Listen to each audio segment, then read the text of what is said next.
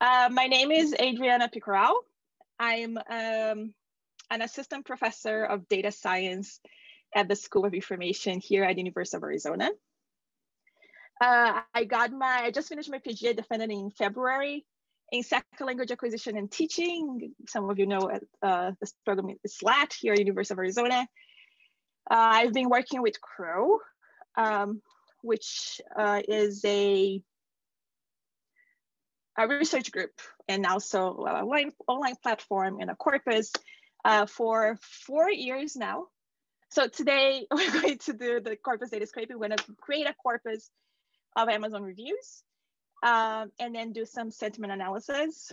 And then the workshop description is a critical perspective of sentiment analysis, because that's something that I have some issues with the way people usually do it. So we're going to hopefully approach these issues, and hopefully when you see some sentiment analysis out there on Twitter, especially Twitter, it loves like the R community, the R stats community on Twitter, they love sentiment analysis. And I was like, right, really, I don't know.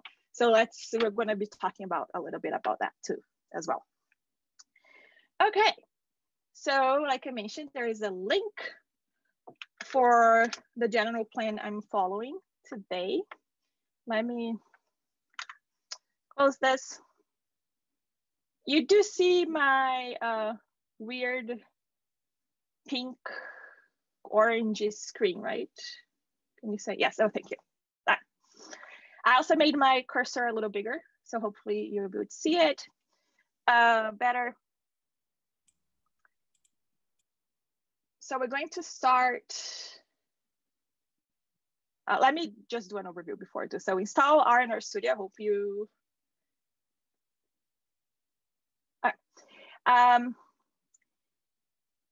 You did install an R in our studio. And we're going to start our R Studio project, which is what I usually do. You can do whatever. Yeah, so this, sorry, I just saw a question in the chat. This is going to be recorded and available on YouTube.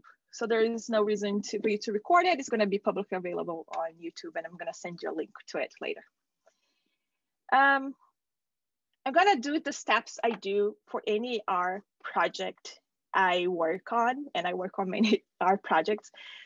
So the first thing I do is that on my desktop, I'm going to create a folder, and I'm going to call this, let me see what I'm going to call it.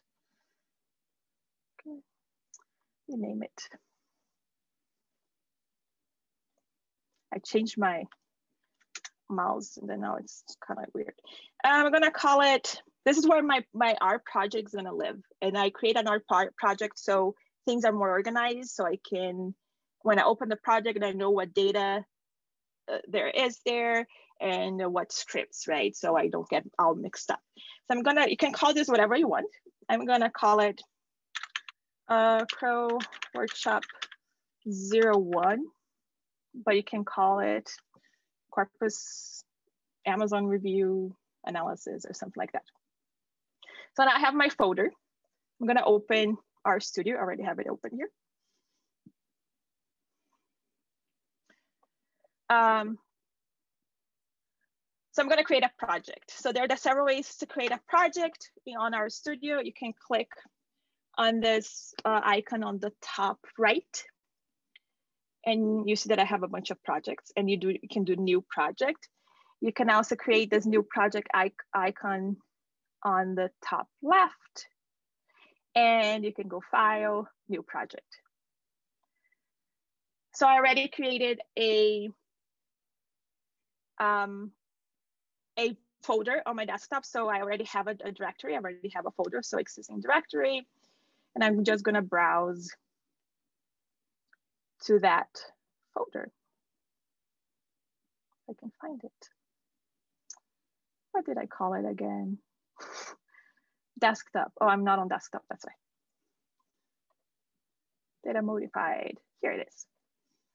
So I'm gonna open it. So I just go into new project, existing directory.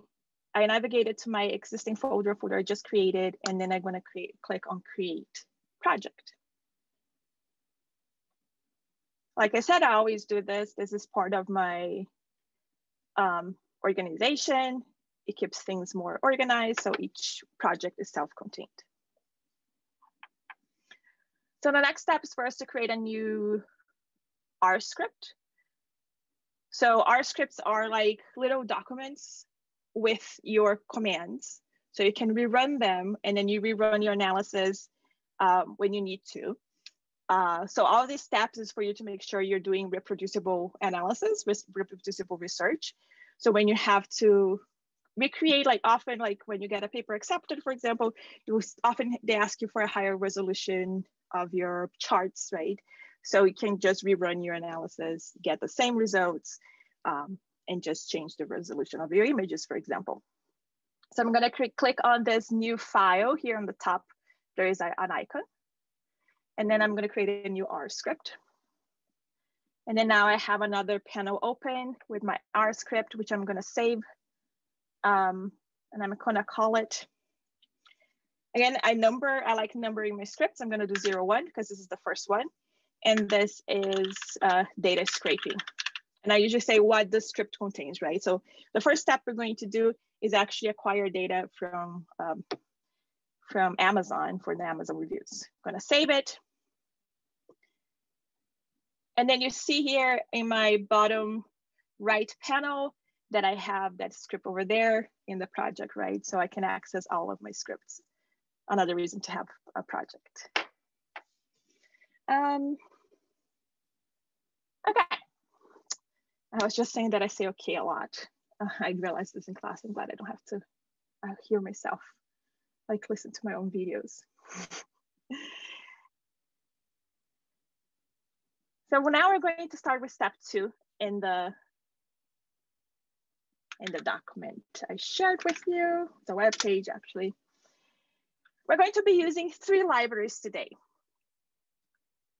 Tidyverse is what I use for all my data analysis, and is what I teach. Tidyverse way, you may, if you have any experience with R, you may have used base R. I'm not against base R, but the reason I use R is because of Tidyverse. And I'll show you what the difference is. The other 2 packages we're going to use is Tidy Text. Tidy refers to the type of data.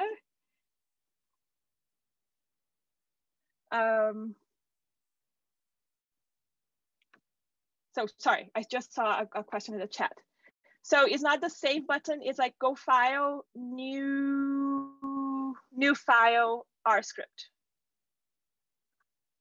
To create a new script, and then there should be a save button there. So there's no save function, it's new file, new R script. I hope that answers your question. So moving on, continue actually to what I was saying. Tidyverse is actually a collection, is a universe of packages, right? Of tidy packages. Tidy data refers to data that you have a table that is 1 column is for each variable and 1 row for each observation. That's what the tidy comes from, because there is such a thing as tidy data and messy data. And we want to work with tidy data. So tidy text is the package that in the tidy universe that has a lot of functions for dealing with text, like tokenization, we're going to be talking about. And RVest is supposed to be like, I think it's the icon is a harvest. So its idea is to harvest or scrape data. Is a package to download websites and extract data from the websites. So these are the websites, the 3 packages we're going to be installing. You just need to install these packages once, and then you can use library to call them. So the analogy here is that you install packages, you acquire the book, you buy a book, and then you have that in your library. Every time you need to use it, you have to open the book, right, or get it out of the shelf. So that's what library is for. So you install packages only once, unless you're updating them, and every time you want to use them, you call library. So let's do that. I'm going to make a lot of comments as well. So I'm gonna use the pound sign for comments. and this pound sign space. So people don't do space. You should do space. Install packages. Oh, let me move. I have a little thing here. I know if this works well. It's a keycaster. So you see what command keys I'm pressing. So this should be shift. I don't know if it's very visible. Saving it, you probably see that I do save a lot. I do command. I'm on a Mac. Command is equivalent to control on Windows, and I do command S a lot to save. Install packages. So install dot. So I started typing. That's another reason I write RStudio. I started typing install, and then it shows me options for autocomplete.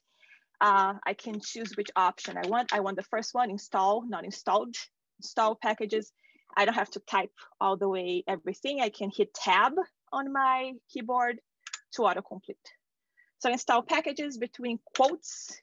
I put the name of the package, because what this is doing is like by the name, it's retrieving from CRAN, which is a repository of packages, that package to install it in your computer. So let's do tidy text first.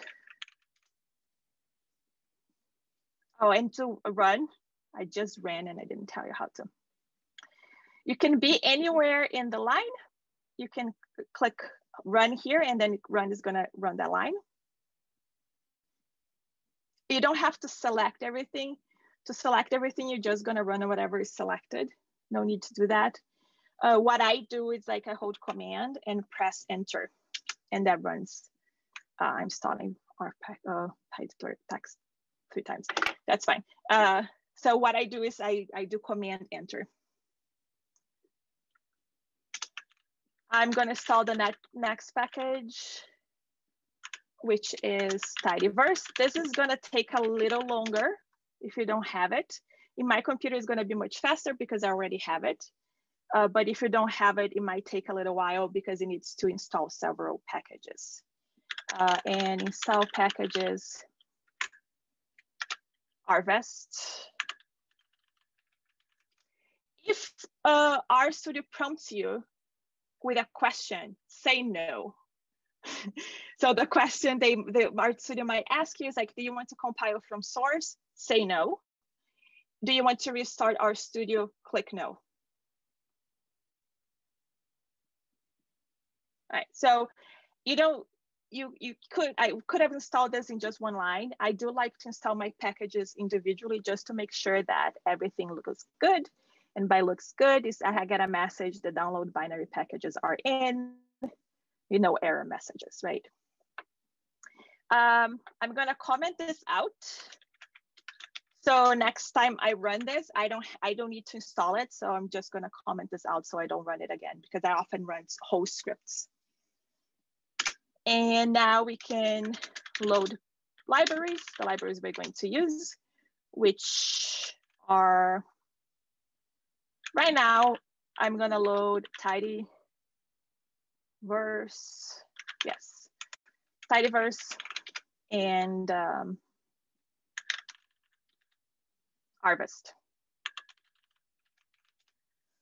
So note that when you are installing a package, you need to have the package between quotes. When you're calling library on the package is already known, so you don't need quotes. Okay, so if I can get on the chat something like ready, if you're able to run library tidyverse library by harvest with no problems.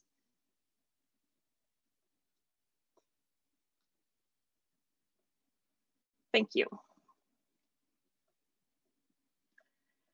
So we're doing Amazon reviews, and the reason why we're doing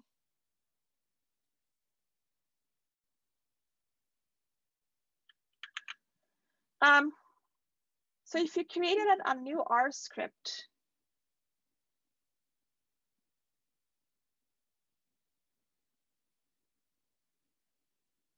oh, do PCs need R tools? So you need to install packages R tools?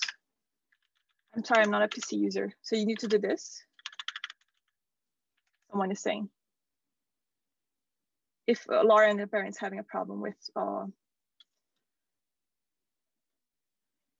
So let me give instructions to everyone before I address Lauren's question.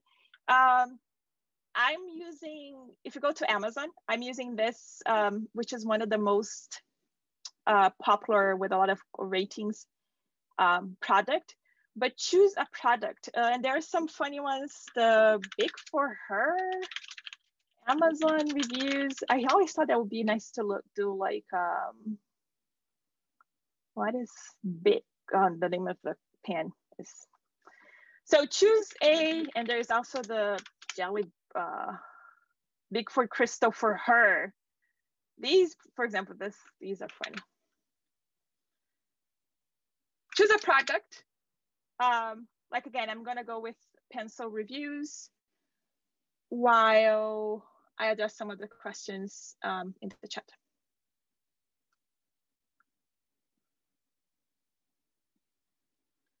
Warning message, file, no such file directory, R file indexing diagnosis.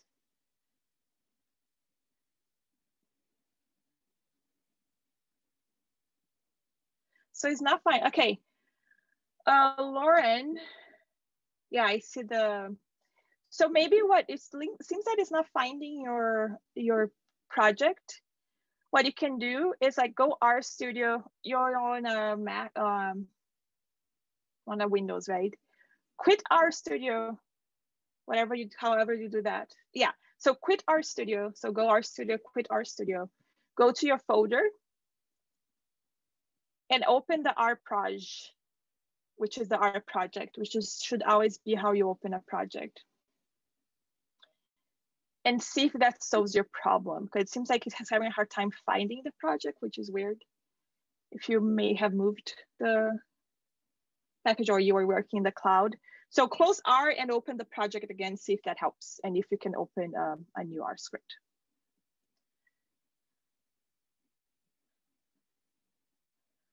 Oh, huh. R tools.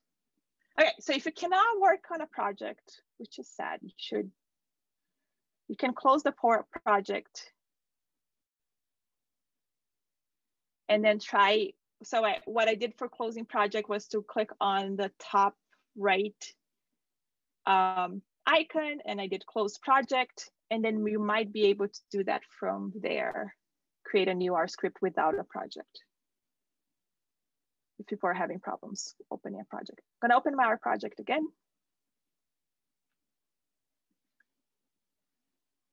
I never saw that error actually. I'm gonna rerun library, tidyverse, and rvest because I just opened my R.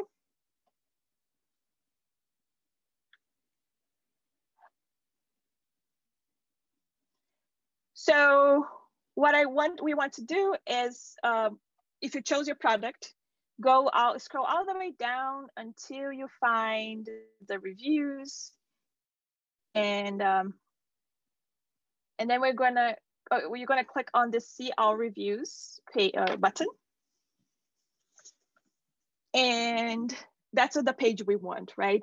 So when you see all the reviews, you have some top reviews at the top, but then you have 10 reviews at the bottom. And that's what you always want to look for, a page that you see many items so you can collect all of them. And you see that you can go next page.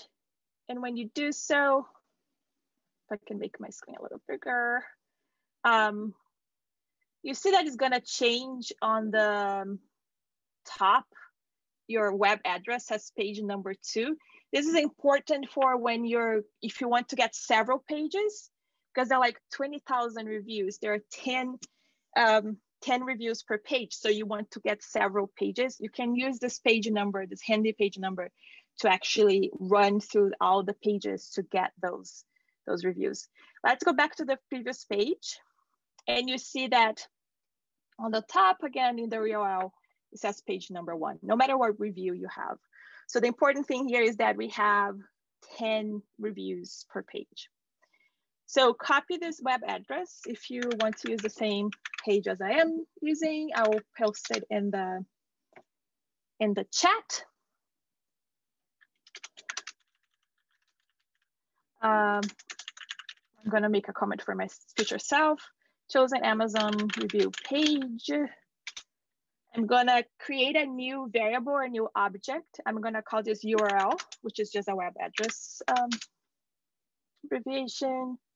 And I'm between quotes, I'm gonna add this page, this URL, this web page address that I copied from Amazon. So this URL will hold my web address. I'm gonna run Command Enter. And then in my global environment, I see your URL there. So that means it was created. So I always check a global environment because sometimes I type and I'm typing like really fast all of the commands that are in my head, and then I forget to run them. And I don't create an object, and then I try to call it and it's not there, right? So make sure you check your environment to see if it's there.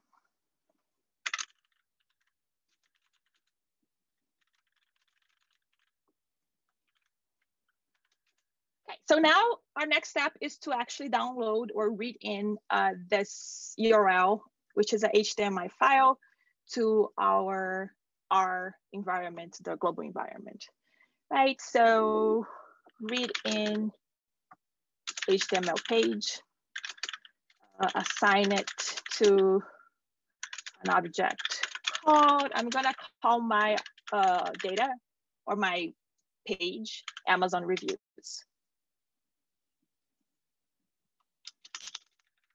So I start by typing my new variable or my new object that I want to create, Amazon reviews. I'm gonna use the sign symbol.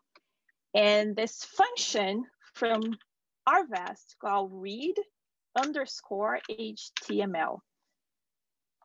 I'm gonna hit tab. Whenever it shows you in the autocomplete, that means you have the function, that means that's good.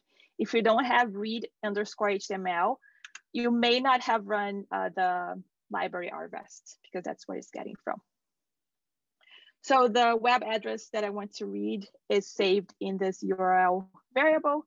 So I'm just gonna type URL inside the parentheses, which you call it a parameter, right? So this is a function, and then we all usually pass something to it. And then what we want to pass is this web address.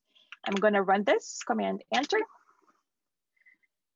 You see that Amazon, in my global environment, there is an Amazon reviews object, and it's a list of 2. This is just a list, it's HTML. You don't have to worry too much about it. HTML pages are usually divided into head and body, and there is a bunch of different tags, HTML tags in it. I can see the same code if I go back to my browser. If I see the source of this, so the actual HTML, your browser interprets these HTML tags and displays to you in a nice format, right? But if I do Control or right click or left click, right? I don't know, I haven't used the Windows for so long, I don't know anymore. But whatever, right click, I think, Command, Control click on a Mac. And if I do view page source, you're actually gonna see all the tags and everything that whenever you post an error, post whatever you typed in, so I know what caused the error. So these tags is what R is reading, and what we're looking for, and what I usually do with a new website. I look for some text. People who got an error, it's read. People who got an error, can you type in what you typed?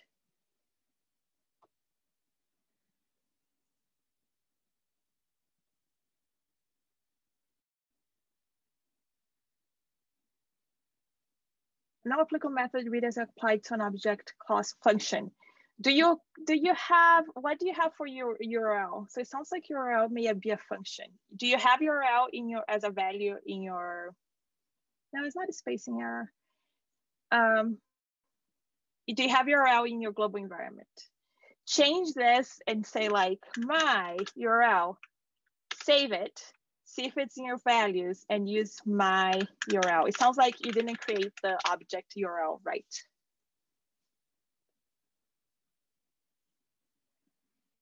So make sure that maybe change the name to my URL, run it, make sure it's in your global environment, and then try changing the parameter inside of it, and that might work.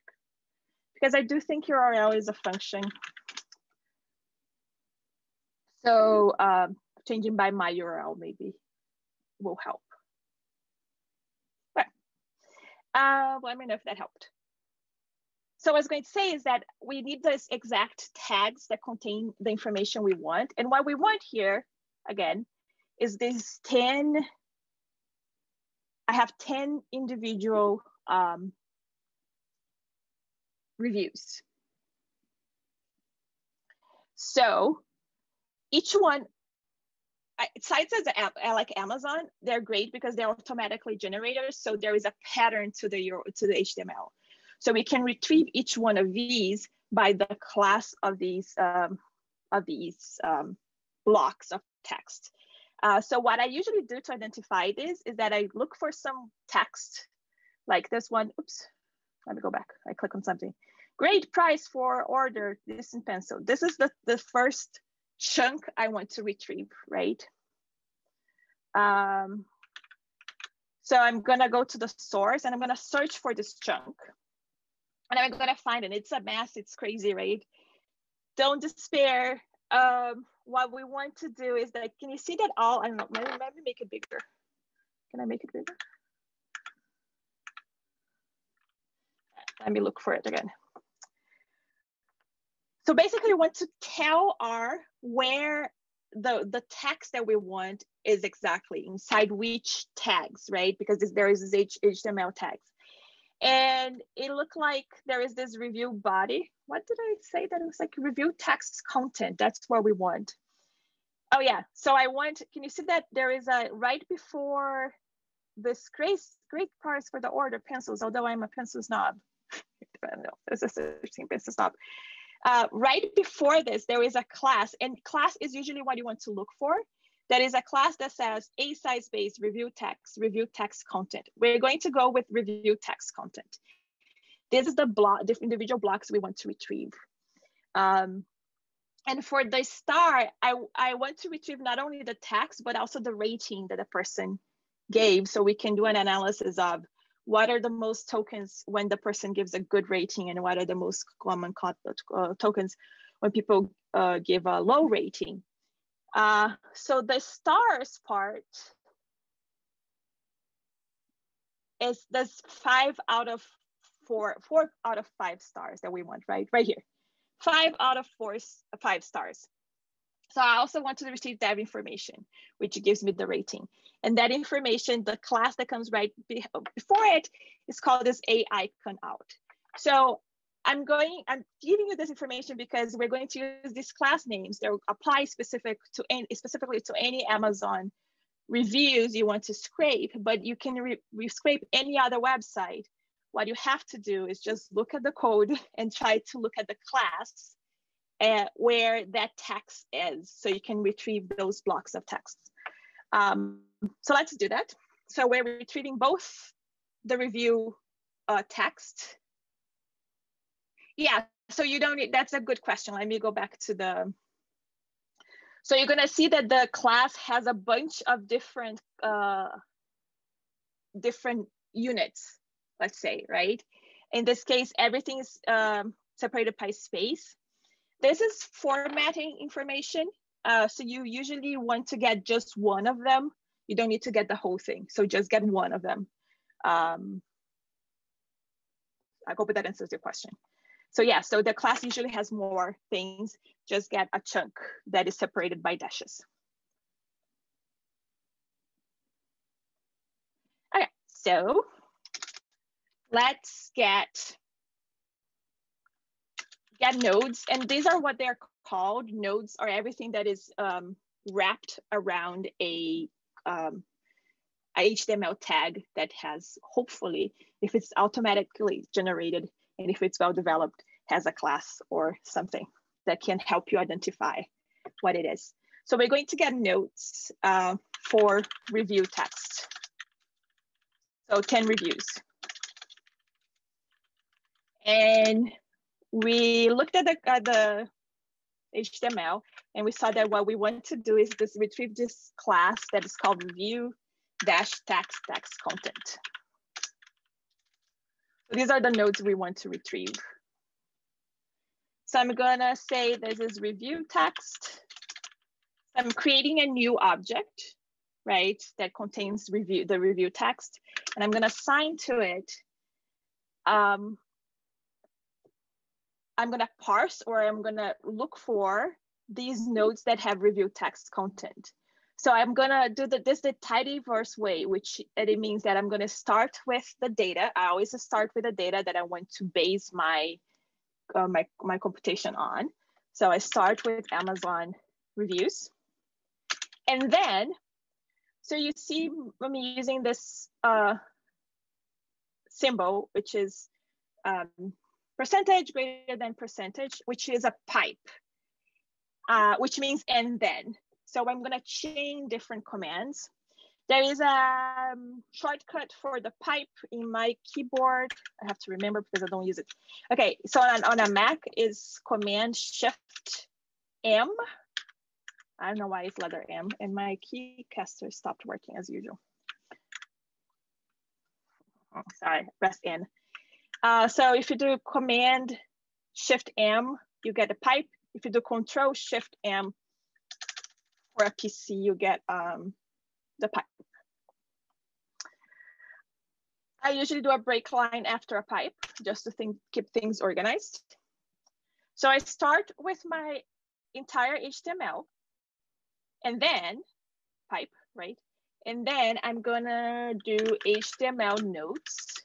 So this function looks for, I'm gonna look for all the nodes, not just the first one. This function extracts exact nodes, and the nodes I want are all the ones that have class review text content. If I just run this, I can run this to show you, and I look at review text, just type review text and run. It shows you all the 10 nodes and the whole HTML. We don't want the HTML anymore. We just want the text. So what I'm gonna do is that after my HTML nodes, I'm gonna do, and then retrieve only the text. So do HTML text. Don't give me all the HTML. I'm not interested in that. So I'm gonna run this, look at it again.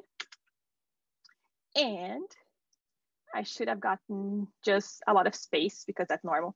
The individual reviews, 10 reviews with a lot of white space. We're gonna fix that. But you should be able to see the 10 reviews. So reviewing what we just did. So created the URL. We read the HTML in as this, and then now we have Amazon reviews is an HTML page. Then we have to parse it to look specifically for nodes we want. So we do our web page, Amazon reviews, and then we get only the nodes that has the specific class, and then we parse it and retrieve only the text. So you should have review text that in your global environment, my review text says it's a character, it's a list of string from size 1 to 10. I also want to get stars because I want to do an analysis of stars by, no, there is a space after, okay, Marina. There is a space after HTML text. I don't think, no, that works for me. Never use a space after. Make sure you have a pipe at the end of each of the previous lines. It sounds, Marina, it sounds like you don't have a pipe because it's missing an argument. The argument is missing, is coming from the 2 previous lines. Do you need, yes. So you do need this period here. This period means class because we're looking specific for a class. You don't use the period. Like for example, imagine you want to retrieve all the links. then you use just a or div or, so no dot means the beginning of a tag. Dot means a class. That's what it means.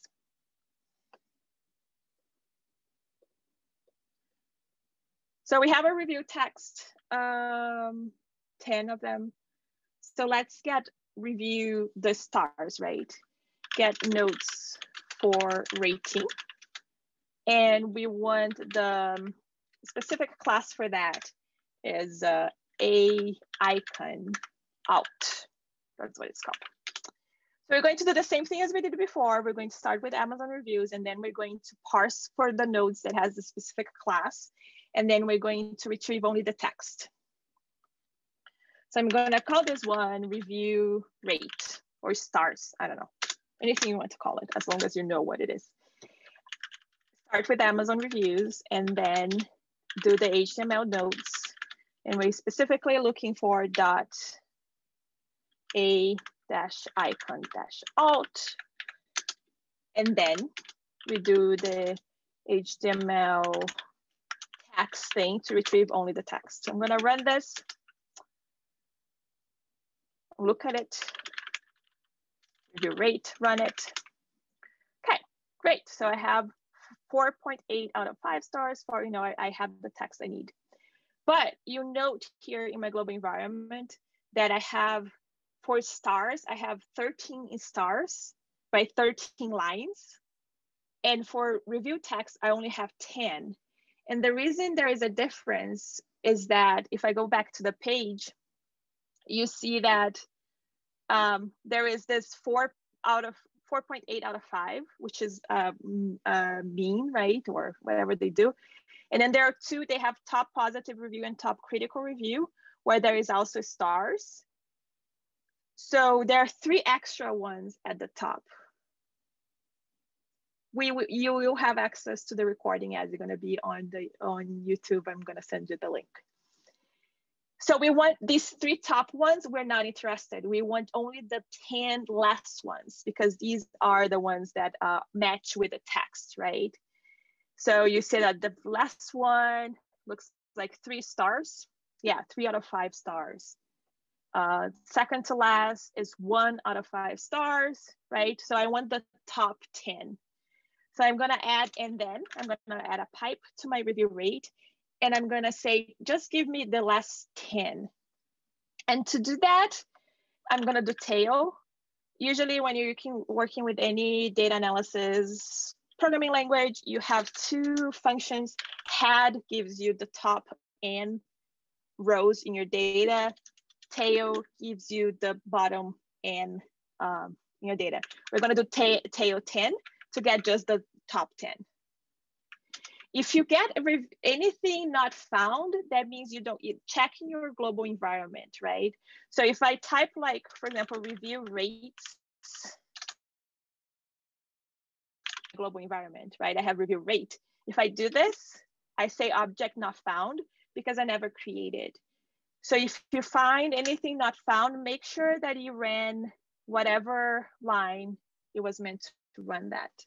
So in this case, to create review rate, we're doing Amazon reviews, HTML page, and then parse for these nodes with this class, and then extract the text, and then give me the bottom 10 values.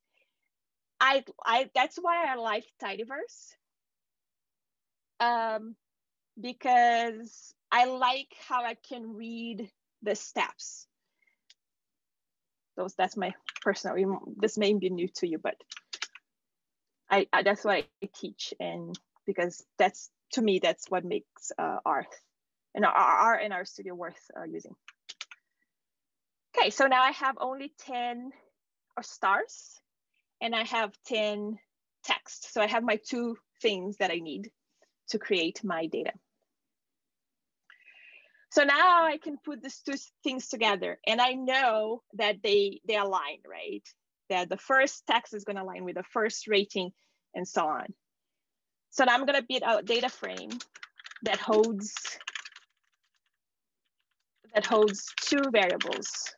right? So I have the text and the rating. Not data frame, data frame.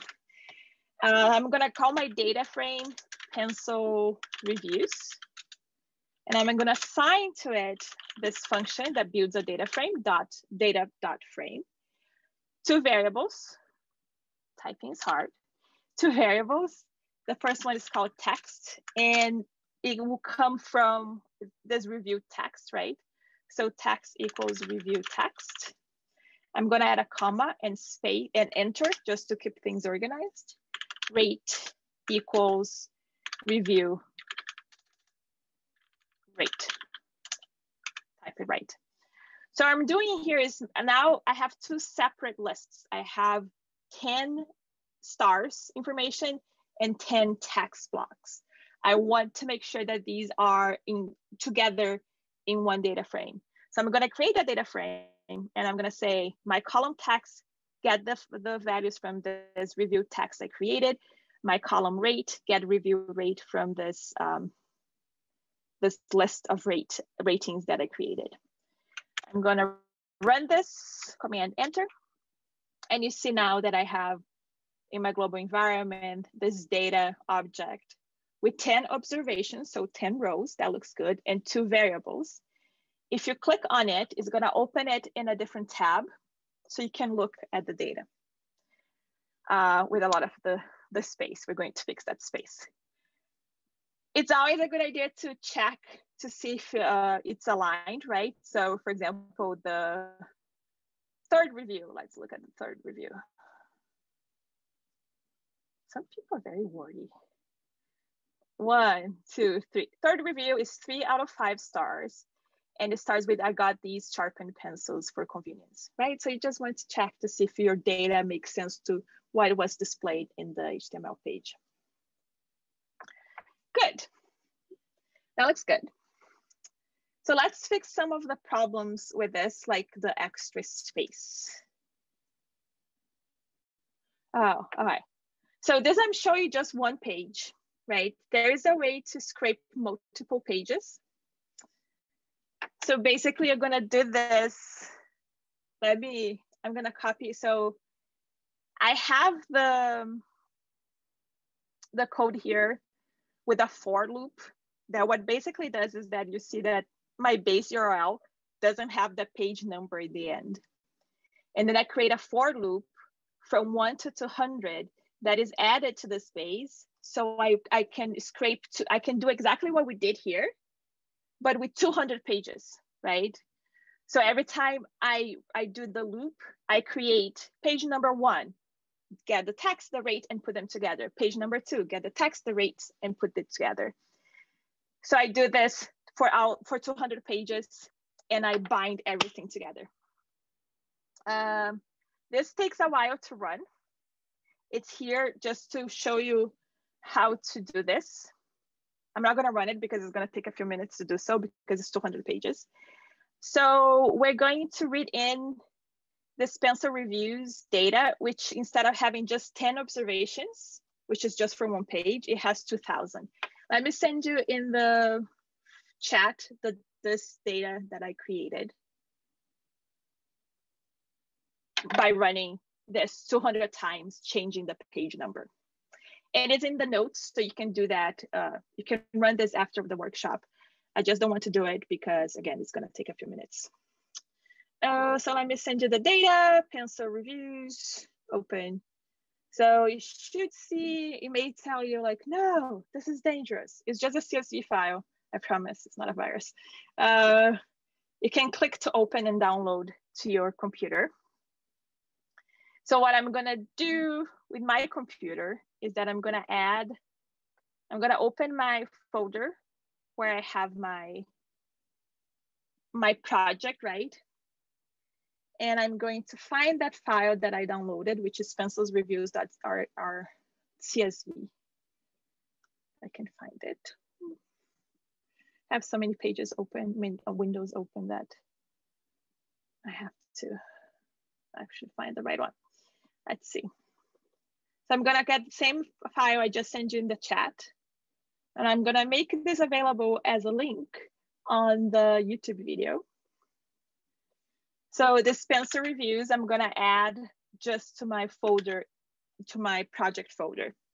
And that's where the project is handy, because then you don't have to worry about setting working directory or anything like that. So I just move it to my project folder. And then if I go back to my R, where is it? I have to find my R studio. Where did it go? Oh, I moved it, that's why. Sorry, it's right here. When I go to files now, okay, I don't know, I see that someone got an error in the chat, but let me do this first. When I go to files now, I see this pencilreviews.csv. So I can just read it in. So read full data file with 2,000 reviews, I think. Well, that's what I did. So I do pencil reviews, assign, read underscore CSV, not dot, underscore CSV. And then between quotes, I'm gonna do pencil reviews.csv. I'm gonna run this. And then you should see in your global environment 2,000 observations instead of 10. We still have the same problems with spaces that we're going to fix now.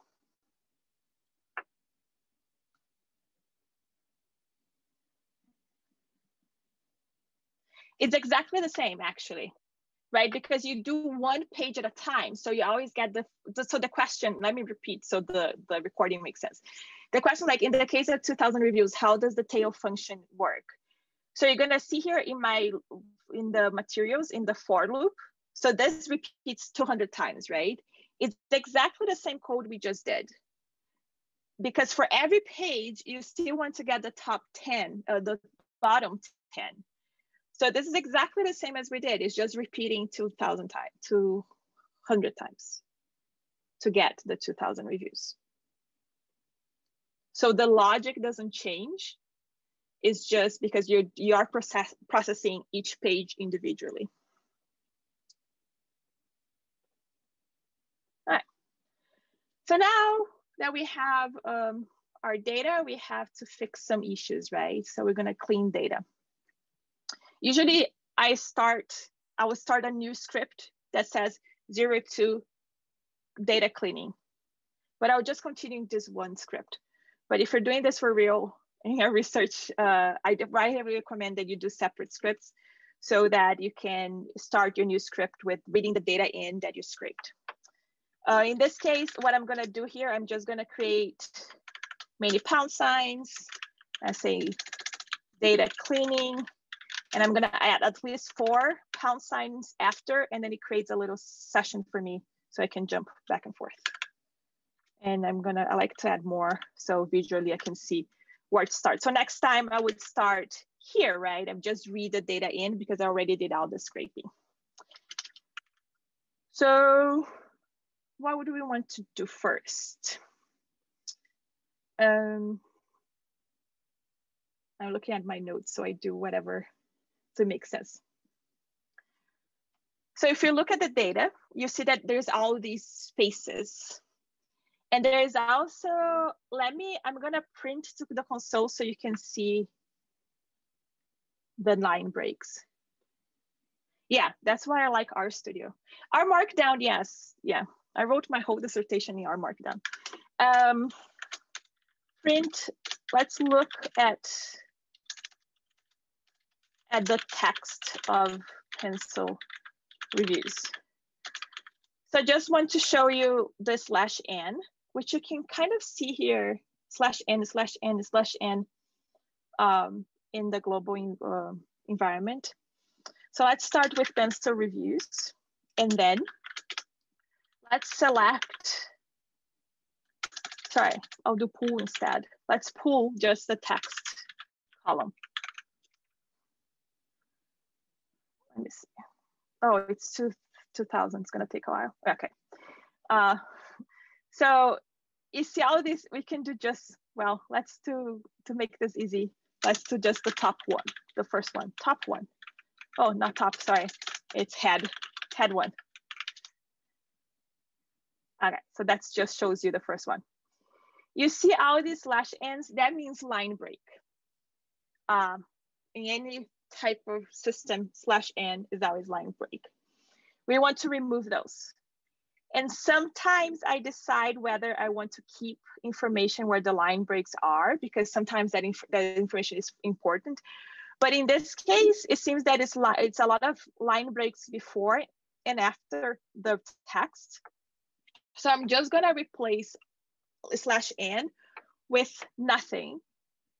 So that means I will delete these line breaks. So let's do that. Look at the first.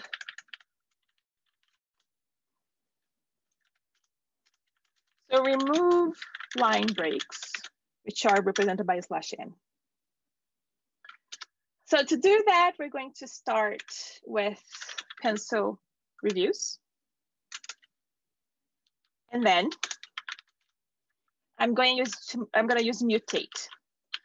And the column I want to mutate is text, right? So that's the column I want to change.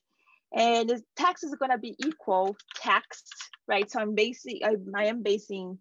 just changing the text and rewriting text. But I want to do a replacement, and a universal, a global replacement or global substitution. And the function to do that is gsub. Gsub is global substitution. It looks for a pattern and replaces with something else. And that pattern is a regular expression. So we need, and then it's telling you here, you need a pattern, a replacement, and whatever you want to change, right? So we want a pattern, and the pattern we want is the slash n. And in R, you do need 2 slashes to represent the line break. We're going to replace with nothing. And what we want to look for the pattern and when we replace is text. So I start with my data, and then, oh, the CSV file. Let me send the CSV file again. You start with the data, and then we're going to change or mutate the text column, which is going to be based on the same column, but we're doing a global search looking for line breaks and replacing them with nothing. I'm going to run this. My results are going to show in the console because I didn't make any assignments here, right? It looks a little better, but there is a lot of space left still. So we want to make sure that that space, which is just space and not line breaks, are removed. So what I'm gonna do here, I'm gonna add and then. I'm gonna mutate text again. And what I want to do is use the string WS, which means removing leading or trailing white spaces. So you want to remove all those extra spaces. So trim WS of text. I could have done this in just one line, right? But I'm doing it in 2 lines to show you that, you know, each step. Does anyone have a question? I think I heard my mic. No, okay. So the first mutate, what it does, it replaces the line breaks with nothing, but there is still a lot of spaces. So then I do a trim to get rid of the leading and trailing spaces. I'm gonna run this, it's gonna show in my console so I can inspect it. Now it looks good, right? It looks like there's no spaces. I usually do this process where I'm just printing to the console before I actually make any changes to my data frame. Now that it looks good, what I'm gonna do is that I'm gonna add the same name of the data frame before it and assign. So that means I'm gonna overwrite my data frame. Usually not a great idea, but you know, in this case, we kind of checked that it looks good. I usually want to create a new data frame, but we don't want to, like, the problem with creating several data frames is that then your global environment gets so busy, you don't know what's what. So sometimes I think it's worth, with small changes like that, to overwrite your data frame. So we are assigning a process we did with pencil reviews of mutate to the same data frame. I'm gonna run this. Now, when I click on pencil reviews to look at it at another tab, you see that the text looks better. Okay, so the next step, we want to change the rate here, right? So it says 5 out of 4.0 out of 5 stars. There is no reason to keep this out of 5 stars. It's just extra information. You just have to keep in mind that you know that it's out of 5 stars. So let's do the same thing where we remove or we sub out of 5 stars for nothing. Line 16 looks misaligned. I don't know what you mean by that, Alicia.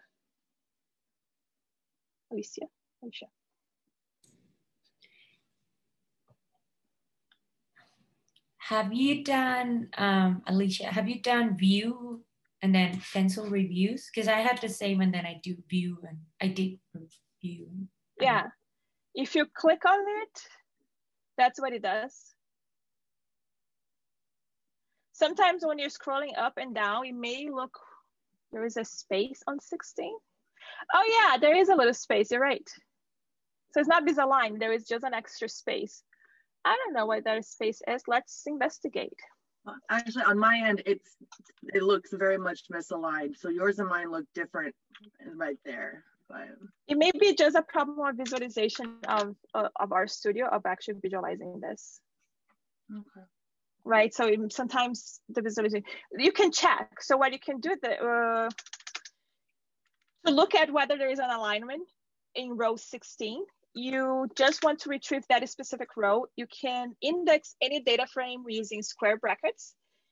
Then you give it 2 numbers, row and column. Is always row first and column second. You want to look at row 16, comma, all the 2 columns, right? So do comma nothing. So this will give you line 16 printed to your console. So sometimes our studio does do like a little, the visualization here can be a little weird. I don't know if that helps, but. Okay, so we're going to replace out of 5 stars, with nothing. Let's do this and then just take a little break, okay? And then we can start doing some tokenization and word countings. Because I just realized it's 11:02. I mean, it's whatever o'clock, 02. So same thing as we did before, right? We're going to do this replacement where we replace out of 5 stars with nothing. We start with pencil reviews, and then you mutate the rate, which you can do just sub because it's just one instance. You don't need global sub, but you can do just sub. That's okay. We're going to substitute out of 5 stars by nothing and rate. So you're using the same variable, we're just changing it. Enter to see what it looks like. It didn't work, right? Why? Let me pull this rate. It's because the star is written wrong. Oh, thank you. I misspelled stars. That's why it didn't work. Out of 5 stars. Thank you. Yes, now it seems like it worked. Let me pull it anyways to look at just that. And then pull rate to look at just rate. Yeah, it looks good. There is an extra space there. I probably want to do space out of 5 stars. Oh, yeah, that looks good. I'm gonna just remove this pool. Look at it again. Okay, now it looks good. So we printed right to my console. So pencil reviews, rate, do a substitution of space out of 5 stars with nothing, or rate. So now I'm gonna overwrite this by typing the same data and do pencil reviews, enter. And then I'm gonna click on it to view it. And now it looks good. Okay, let's take a 5 minutes break if you need a restroom break or something before we continue to actually counting words. So we'll be back whatever o'clock plus 10. So in like 6 minutes.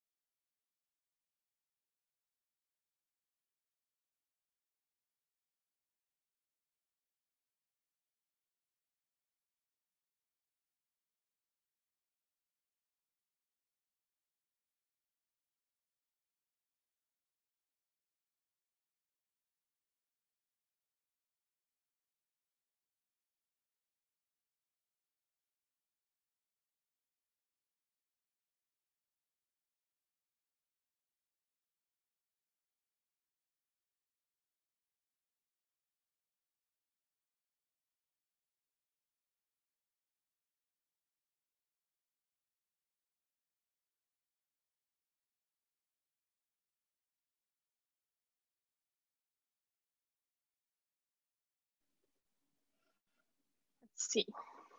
Screenshot of what the problem looks like.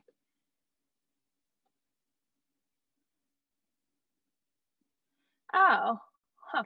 Can I share this with everyone, Alicia? So I can. Yeah, go for it. So it seems like he didn't get rid of the spaces, right? Let me make this, can I zoom it in? So what you're saying is that it has all of these extra spaces.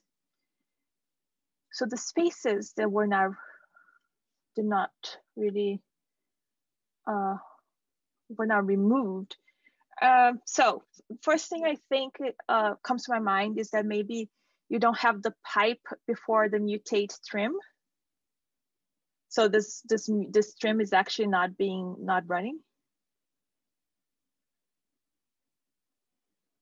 I'm looking, give me 1 sec. Uh-huh.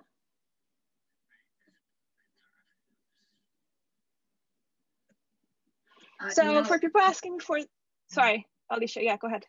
No, I just looks like I do have a pipe, but I don't have pencil reviews pointing at pencil reviews.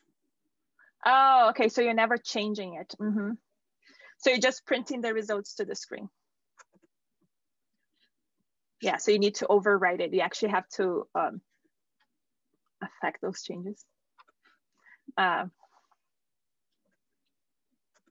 So for people asking me for the recording, yes, the recording will be available. It's gonna be available on the Crow YouTube channel, which I have a short link.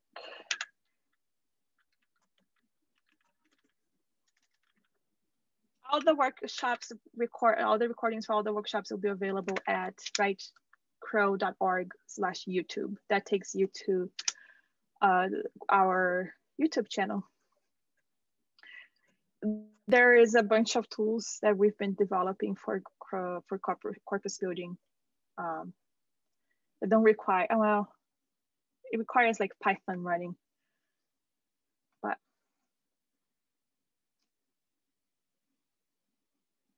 all right, I'm looking at the chat. Can you go back to the script? Yeah, so you can also always go back to the page, right? I'm following whatever I have on this page. So when I was like,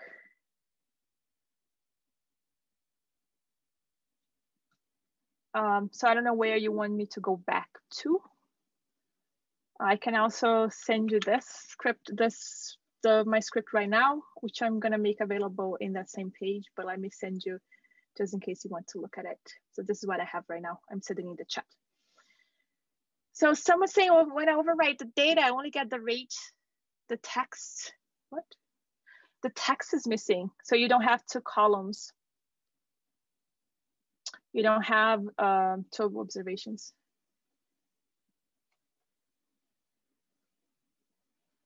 So rerun, I would say rerun starting.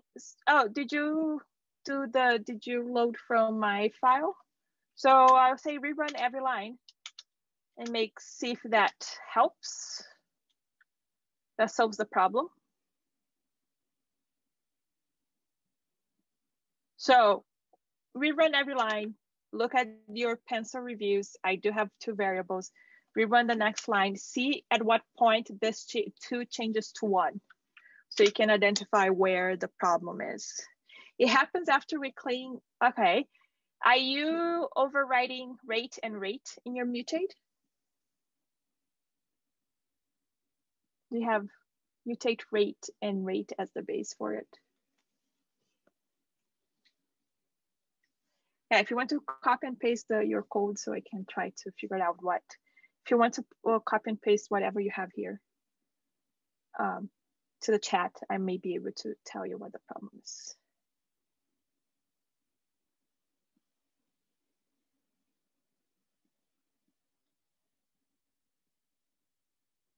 Yeah, it looks fine to me. Let me copy and paste my. So this is what you have. Accept pencil reviews, mutate rate. Yeah, looks fine to me. So if you maybe clean your global environment. So what I did was, sorry, there is a little broom in your global environment. Click on it, say yes. So what you have to do is load the 2 libraries.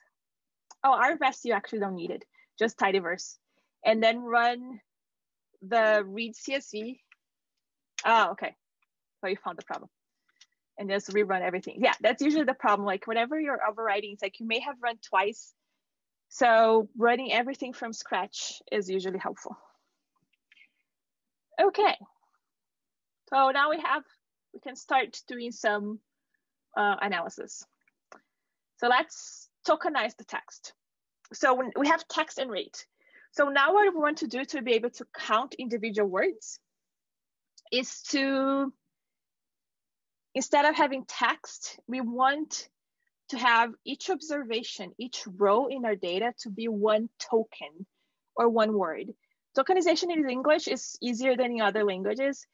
I'm gonna show you how to do, nice, Elisa, how to do tokenization using the tidy text library. So let me do this session here. Tokenize text. Font size. Why do I forget where things are sometimes?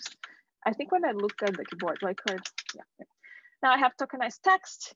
I'm gonna load the library tidy text, which is the library we use for tokenization. And I'm gonna show you what I mean by it. It may not make sense right now. You want to tokenize text. That means that instead of having the whole text, we want individual words. In English, tokenization is much easier because usually it's just separating by space, right? Except like with things like I'm, which you might need to, we might want in two different words, right? This tokenization process does get rid of sentence boundaries and the tweet boundaries. So we want to keep the information about which words belong together in the same, not tweet, sorry. I'm talking about, I did a workshop yesterday about tweets. That's why, I'm sorry about that. We want to make sure that we have a text ID so that we know all words belong to this same text, right? So let's create that ID first. So once we tokenize things, we still can retrieve which words belong together to the same review. So first step, create a text document. In our case, it's a review ID, because we don't have that, right? We just know that each line is a different review. But things we're going to change our lines, we better do this ID. So we're going to overwrite our pencil reviews based on our pencil reviews. And then we're going to mutate. In this case, we're going to create a new column that doesn't exist. I'm gonna call this new column review ID. And this review ID is gonna be equals to my row number. So basically I'm gonna use my row number as my ID, which would be like 1, 2, 3, 4. I'm gonna run this and then look again at my pencil reviews. And now I have this ID that goes from 1 to 2000, right? So I just don't lose that information. Now that we have our review ID, and I also do this with tweets. Anyways, every time you have some, you want to, before tokenize, make sure that you have an ID so you know you can retrieve when words were together. Tokenize words in text. Tokenize. And this time I'm going to create a new data frame. I'm going to call pencil reviews underscore tokenized. And I'm going to assign to this, let me add some space here, based on my pencil reviews. And then I'm going to use this unnest underscore tokens for a function. And I want to tokenize by word given my text. So here I have my output input. So this function is gonna get my text, which is this column here, and it's gonna return to me individual words. Run this to create this new data frame, pencil reviews tokenized. Now I have here on my global environment, global reviews tokenized. If I click on it, we see the difference, right? So what it did was like this. So let me go back. I'm gonna go back and forth to show you the difference. So the text here, and if you have extra spaces, that's okay because it removes extra spaces. Great price for order, right? So I have great price for order. This in pencils, although I'm, right? So now each observation in this data frame is equivalent to 1 word. So now I can count rows, and that will result into counting, I can count rows, and that results in counting words. Yeah, let's do that. Now that we have this new data frame.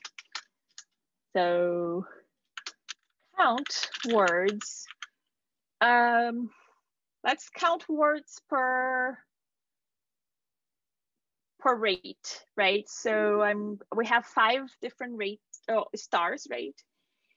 And let's just do a count of how many tokens for each one of these subcategories, these 5 categories of stars. Count words per rate, 5 levels total. So to count words now, we just count rows, starting with the Spencer reviews tokenized data, underscore reviews tokenized, and then we're going to count word and rate.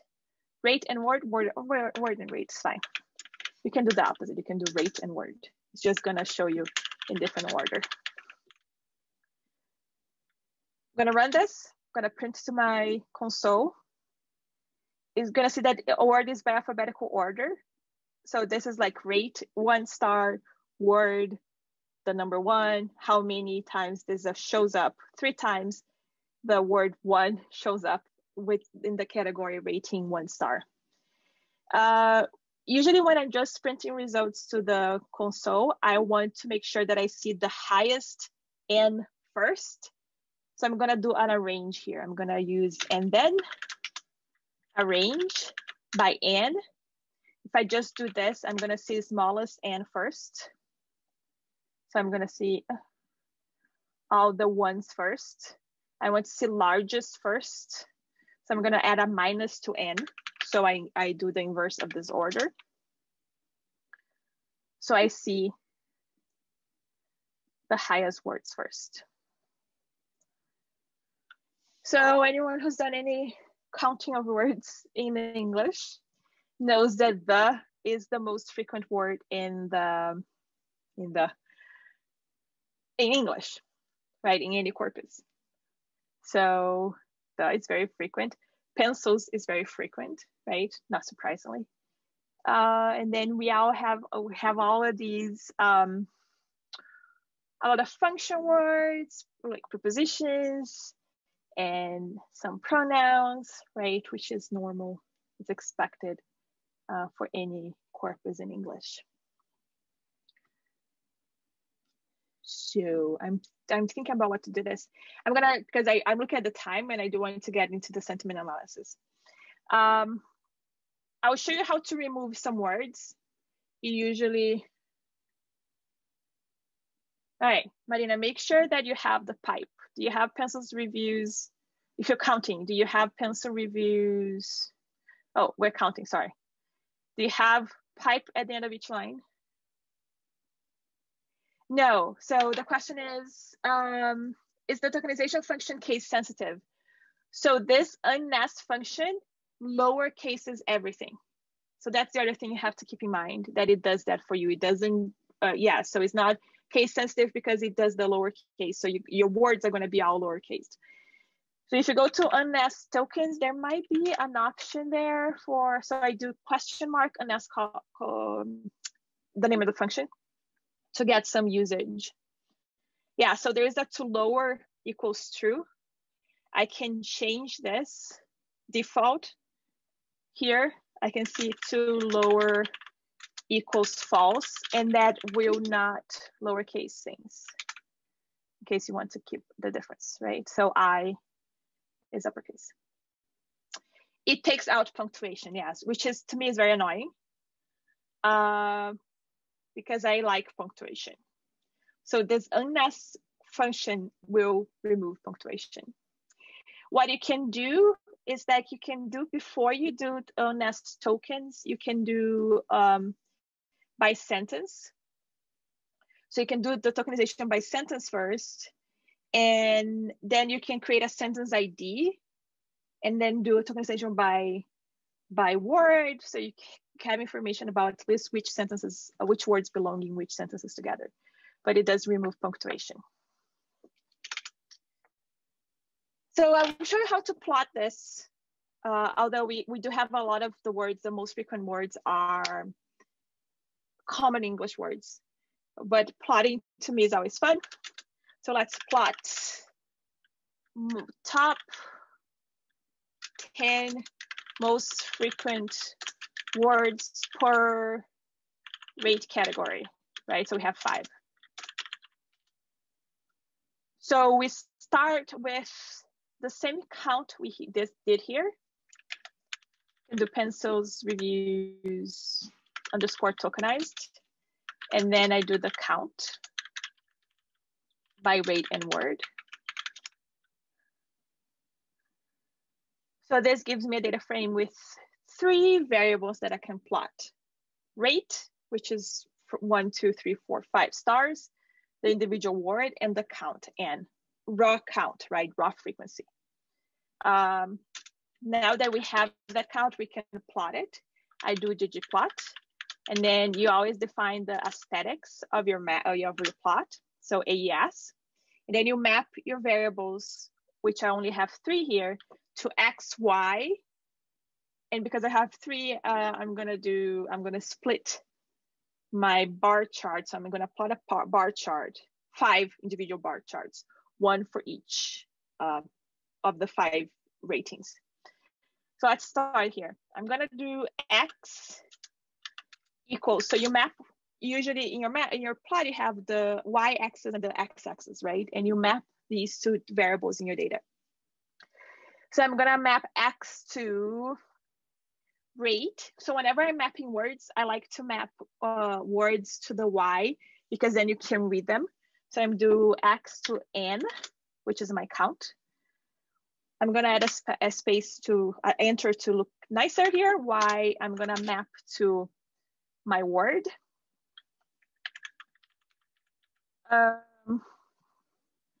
Oh yeah, so yeah, okay.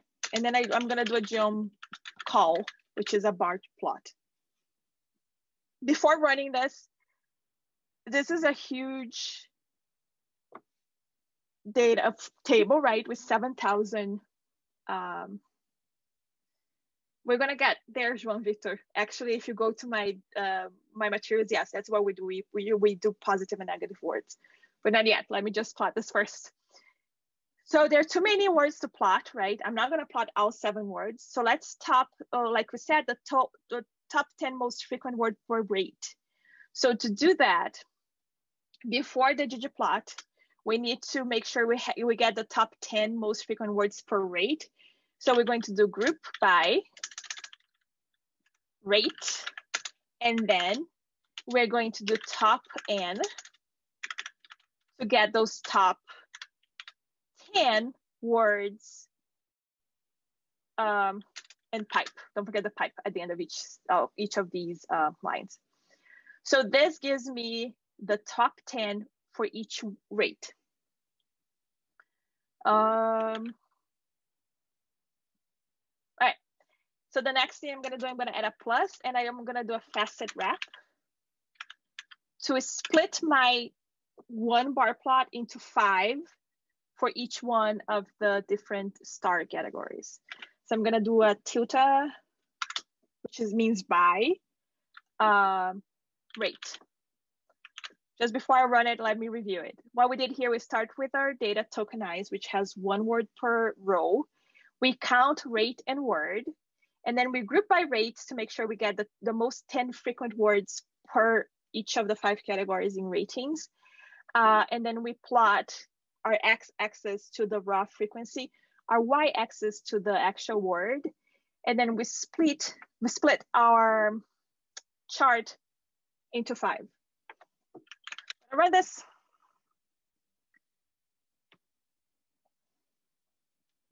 Doesn't look great. We can make it better. So the one thing is that you're gonna see that the words for all categories are fixed, right? Because by default, R does that. It keeps all the words fixed for all of them, but not all of them have them as most frequent. So let's make Y free so that we can have those words specifically to each category. So I'm gonna do scales equals quote free underscore Y, so that I free the Y scale so it's not the same for all of my subplots. So now I have individual words for each one of my star ratings. It's still not great because although they repeat a lot, but they are not ordered, they're just in alphabetical order. I like to order them by frequency. So I'm gonna reorder word by N. And let's see if this is gonna work just with reorder, because sometimes you have to do reorder and thing. I'm gonna do a reorder of my word, my y-axis by N. Let me see if this works. Oh, it didn't work. Okay, so I have to do reorder within. That means I have to order by N, but considering the individual groups, so considering rate.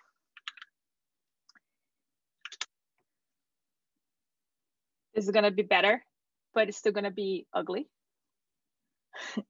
because we have to get rid of this extra. Can you see that repeats the 1 and the 2 and the 3?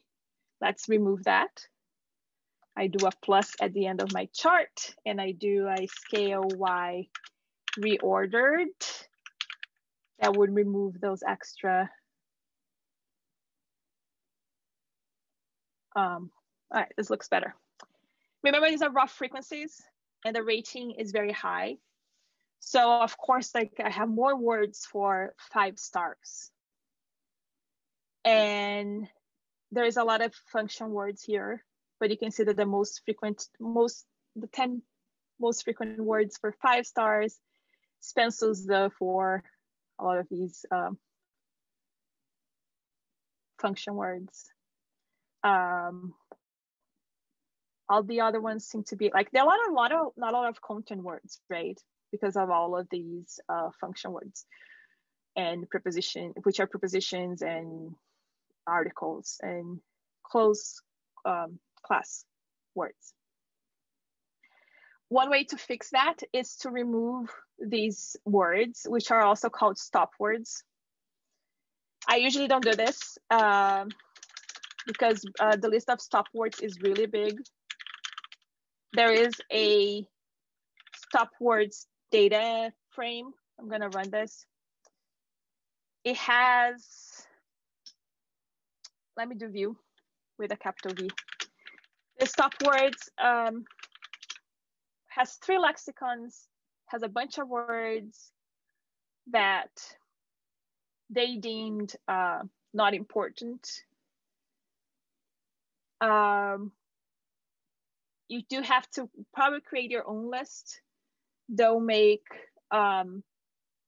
just use this without really thinking about this, but I'm just gonna show you how to use it. So to remove stop words, we can do pencil reviews tokenized, and then we're going to overwrite it.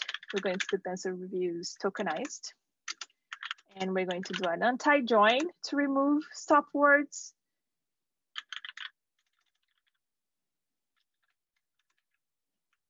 So this will remove my stop words.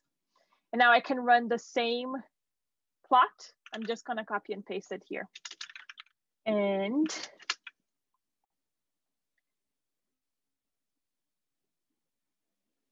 you see that it's a little bit different. Oh yeah, so we didn't do the is there a stop word list for Portuguese? Probably, I don't know which one, but there must be. I know in Python there is, so there must be one for R. We didn't do the casing, right? So because I did change that. So let me fix that actually. Let me rerun the tokenization. I'm gonna remove this to lower from tokenization because of the I'm gonna run everything so that we don't have that problem.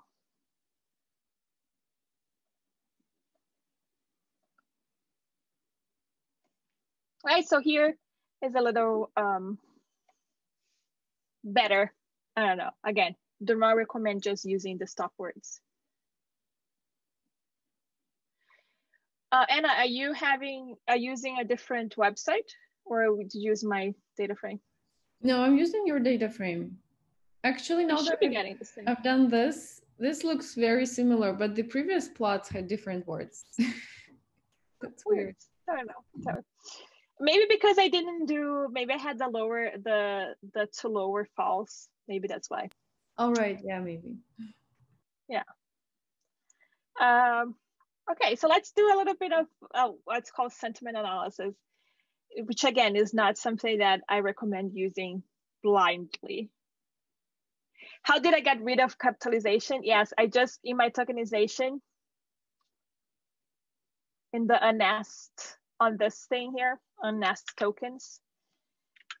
If you do # unest tokens, there is a parameter that default for it is true. So before, what I had done is that I had added this as a demonstration. I had changed this from true to false. So this keeps the original capitalization. And to lower true, it just ensures everything is lowercase. Yes, I can do that. Remove stop words.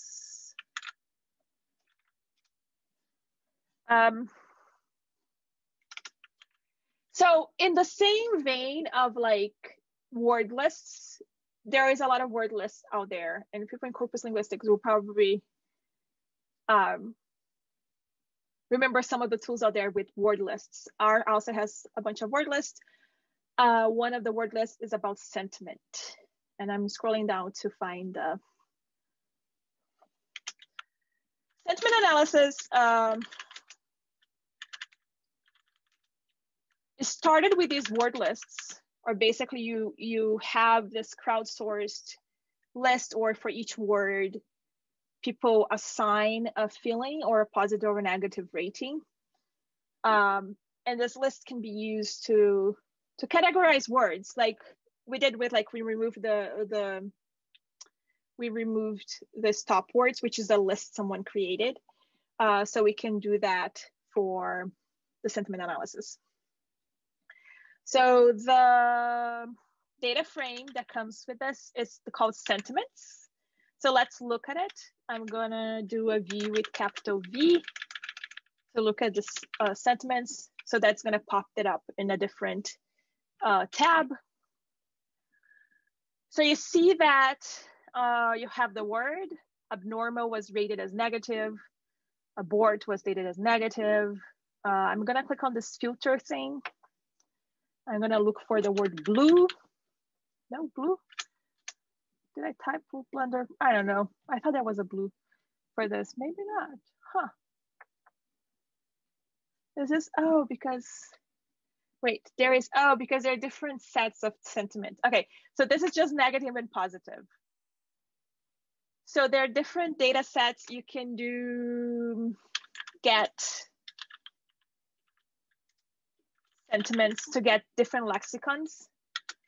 So a fin, I know, right? That's the problem. Someone's mentioned like the individual words, it doesn't take the context of the word into account, right?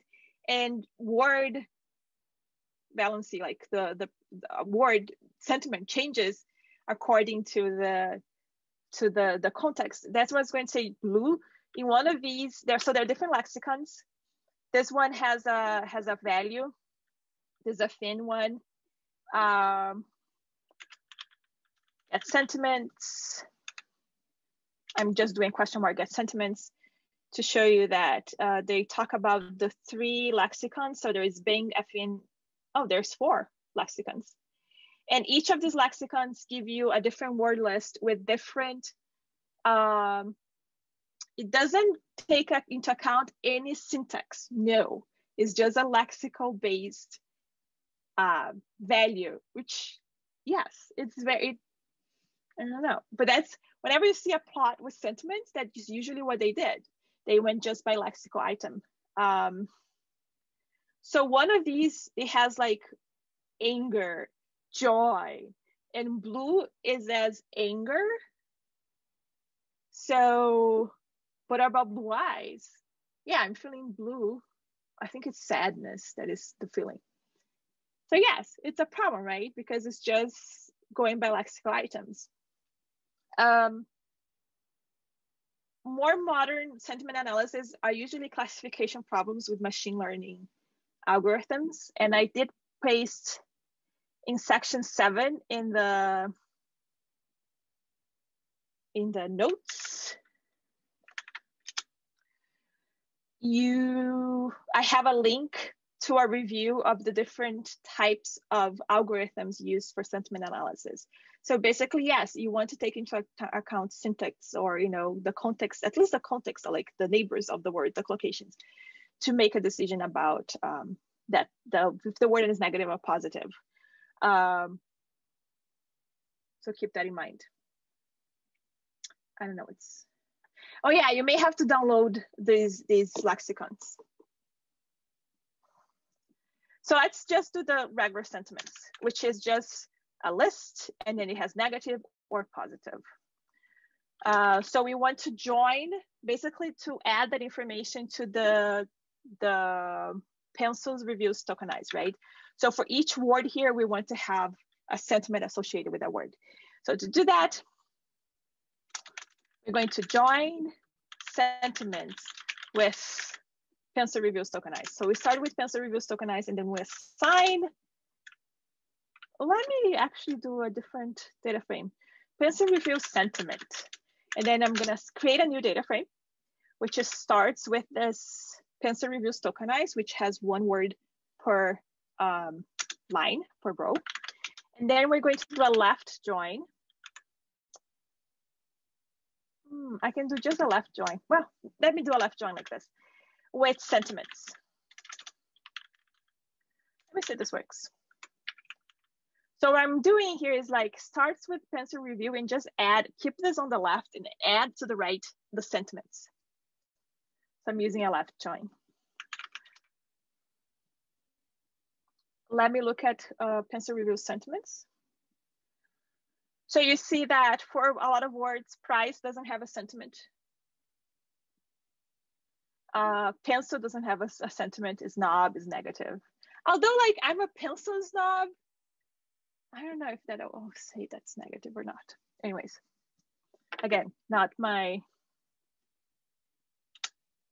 I wouldn't do this, but in general. So now we can plot, we can count, instead of counting frequency of words per rate, we can do the same count, but doing by sentiment, right? Count word frequency by sentiment.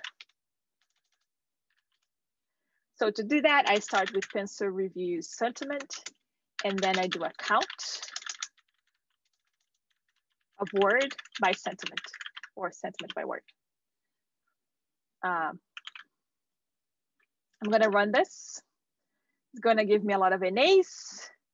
We want to remove the NAs probably, but I think if I do, if I get the top N, I'm gonna not have the problem with NAs. Let's do that. I want to group by sentiment. And I want to get the top 20 most frequent words by sentiment. Yeah, so the NAs are not there. Oh, there are some NAs. We have to remove the NAs because like 2 is very frequently abandoned because it's the number of the pencil. So you have to make sure that if we don't have that information, we don't include it. So before my count, I'm gonna do a filter to remove all the sentiment NAs. To check if something is an A, you do is an A for sentiment. But we want to keep only those that are not an A. So I'm gonna do an exclamation point for not. So let me walk you through this. Start with the pencil review sentiment. Filter, so you keep the sentiment that is not an A. Then you count word per sentiment. You group by sentiment to get the top 20 more frequent words by sentiment. So let's look at this. Okay. So it looks like a good data frame. Let's plot this because plotting is more fun and it's actually easier sometimes to look at the table that is this big. So plotting, ggplot. Aesthetics, we're going to do a similar mapping. We do X to N because it's frequency, Y to word, plus geom call. I'm thinking there are many ways of doing this in the line, in the notes I did something else. And let's split by sentiment, facet wrap by sentiment.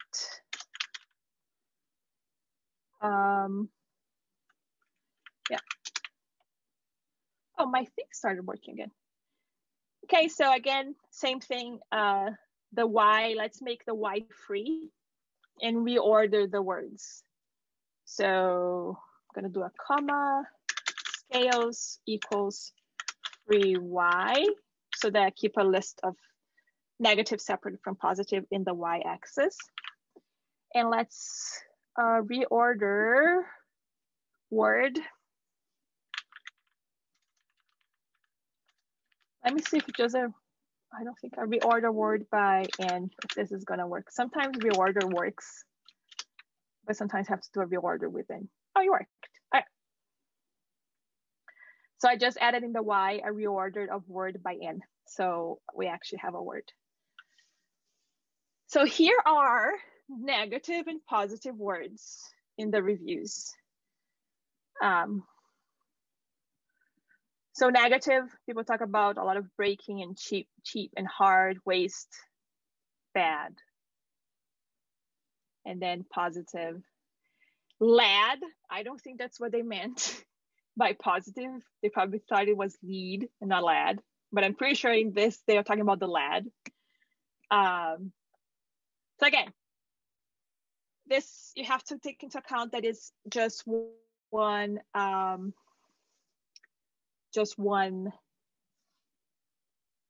individual word, right, that takes into account. I only have 15 minutes. I just want to tell you what else I have in this document.